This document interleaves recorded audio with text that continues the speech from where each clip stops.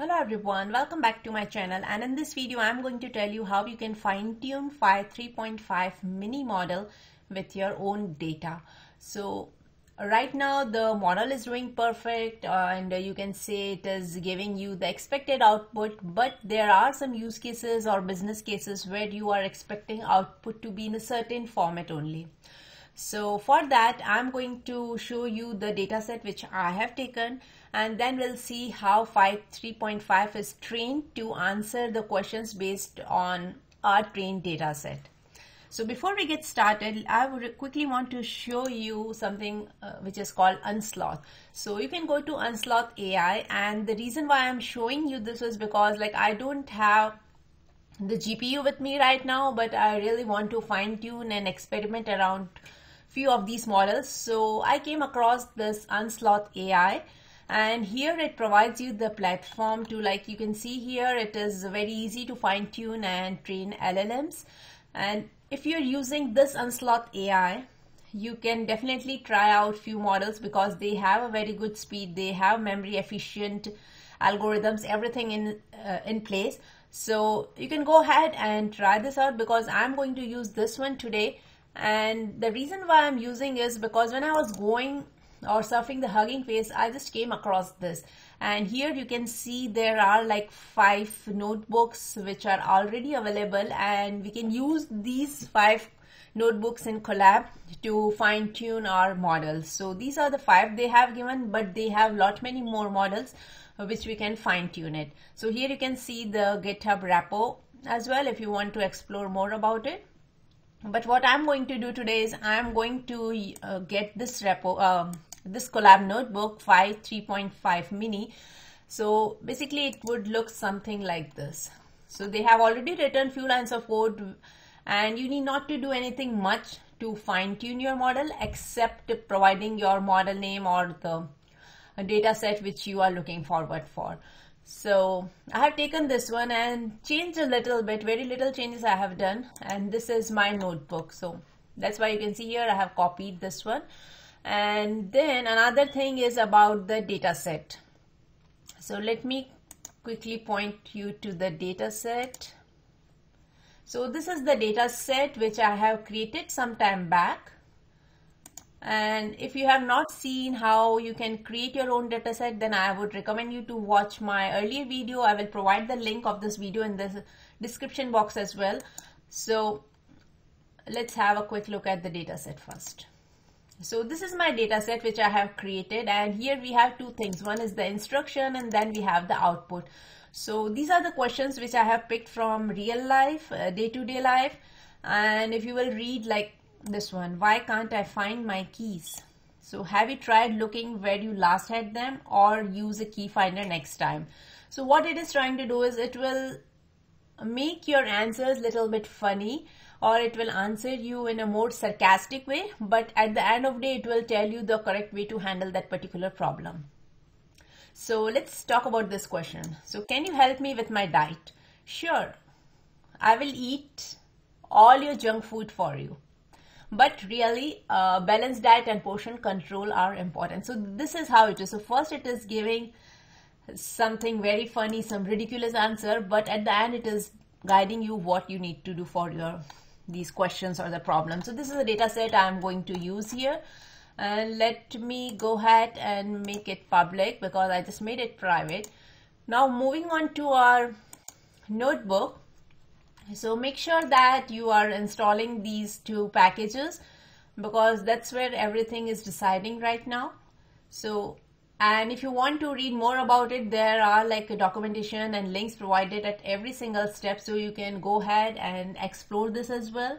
And here they are saying we support Llama, Mistral, Code Llama, Tiny Llama, and all these things. So definitely you can fine tune and train these models using UnSloth AI. Now, another important thing is here they are saying they are supporting 16-bit LoRa and 14-bit QLoRa. So which is very, very fast to fine tune any LLM. So let's give it few seconds and it should be done.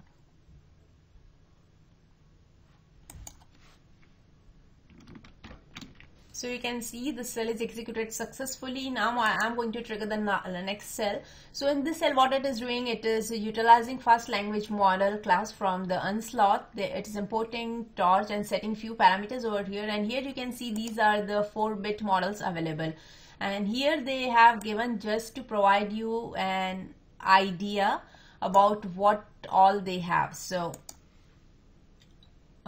these are like not just a handful, but if you want to go through the entire list, you can go to this UnSloth link, and here you can see these are the various collections in the model. So here you can see it is supporting 223 models. So it means that you can go ahead and use any of these models, and here you can see it is having the most popular ones as well. So I just picked one out of it. So let me quickly Phi-3.5, and here you can see it is defined over here. So this is the one mini instruct which I am going to pick today. Okay, so let's go ahead and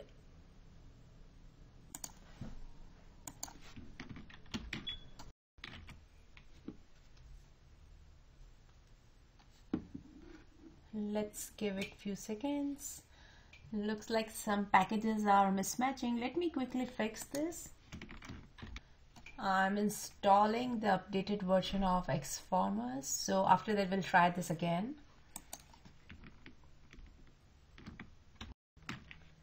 So the package is installed, and now I'm rerunning this particular cell. So once it is successful, I will tell you what is going inside this. So it is still going on. You can see the progress bar running at the bottom.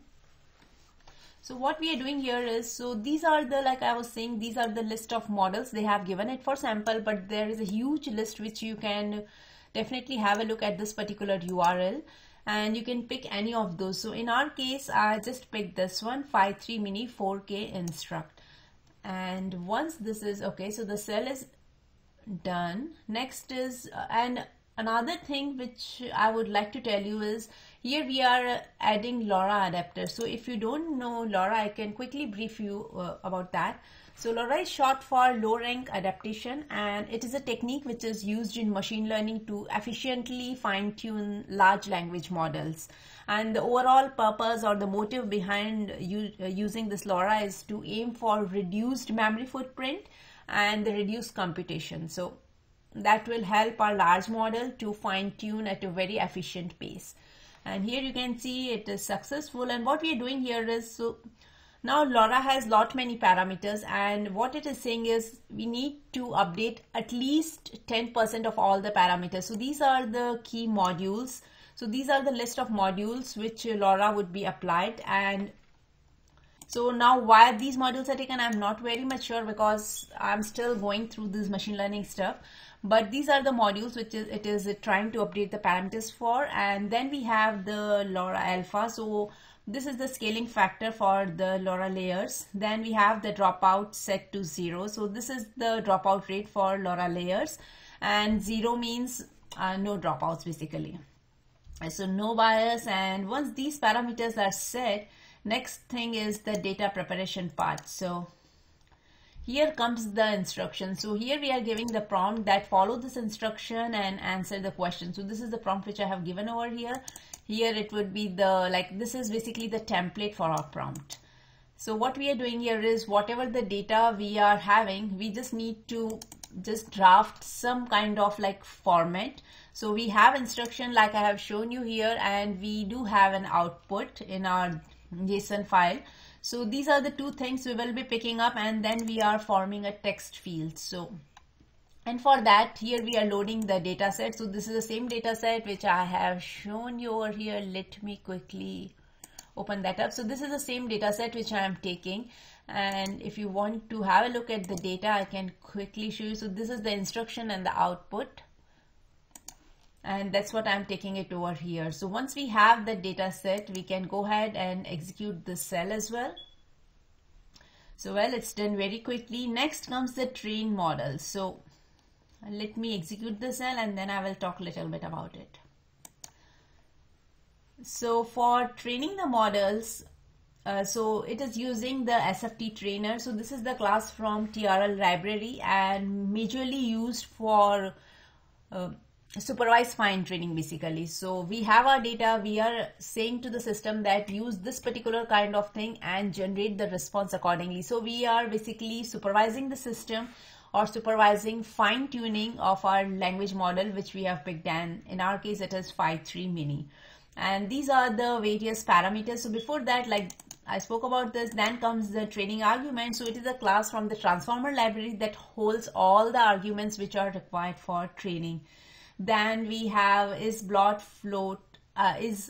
B float 16 supported. So this is a function again from the UnSloth, and it checks if the current hardware supports the float 16 precision or not. Now coming on to the trainer, so these are the various parameters which needs to be, these are the parameters which we need to set. And here if you can see, there is something called output directory. So output directory is where our model would be saved. Output directory is where our model would be saved, and then max steps which we have defined. So these are the max steps which we are suggesting it to take. And here we have a packing equal to false. So if you want to generate short sequences with faster speed, you have to set this packing parameter to true. Then we have the data set is nothing but the one which we are supplying from top, the previous cell. Then we have the text field on which we are going to perform all these things. So this is done. Next thing is, if you want to see how much memory footprint or how much consumption is there based on which GPU. So here you can see Tesla 4 I'm using, and if you want to know how I'm selecting, you can see on the top right corner I have selected the T4. If you want, you can select something else, but make sure that that is compatible and good enough for training this particular model. So here it is saying this much memory reserved, and max memory which can be utilized as 14 GB, and we are using Tesla T4 GPU. Now once this is done, we have the trainer.train. So I don't want to execute this cell as of now, because I want to show you how system is reacting prior to fine tuning. So let's say, so if you want, you can execute this cell. I'm not going ahead with this. That is just to show you the memory footprint and the final stats for the timings. So now I'm going to invoke the model. I want to make a call to the model, and I will say, okay, take this prompt, how do I fix my computer, and just get me the response. So what we are doing here is, if I tell you briefly about this, so what we have here is here we are constructing a prompt, and see that we are not giving anything in the output, because this is what we want system to generate or the LLM to generate for us. Then we have a tokenizer. So tokenizer, this is the class which is used to convert input text into tensors that model can process. So model processes tensors, and this is the line which is going to, the tokenizer is the one which is going to take care of that. Then we have a prompt like I have already mentioned. So make sure to leave it empty, because we don't want to provide output from our end. Then we have the return tensor. So what this line is doing, so we have set return tensors to PT, which means that you use the PyTorch tensor format. So that's what PT is saying over here. And then we have to CUDA.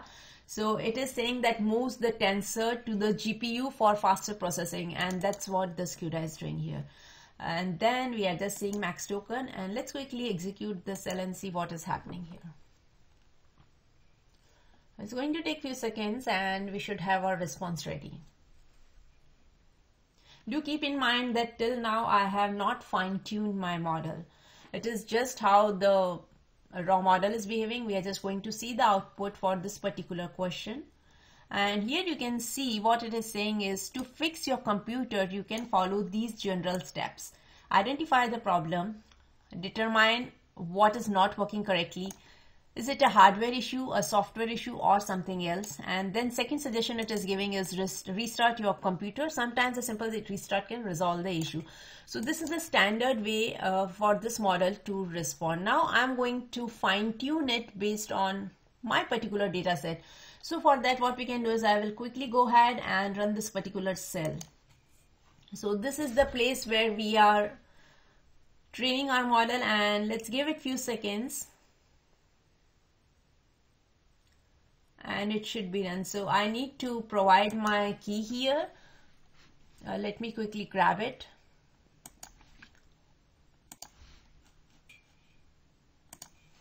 So this is my key, and until it processes, I can quickly touch base on this weights and biases.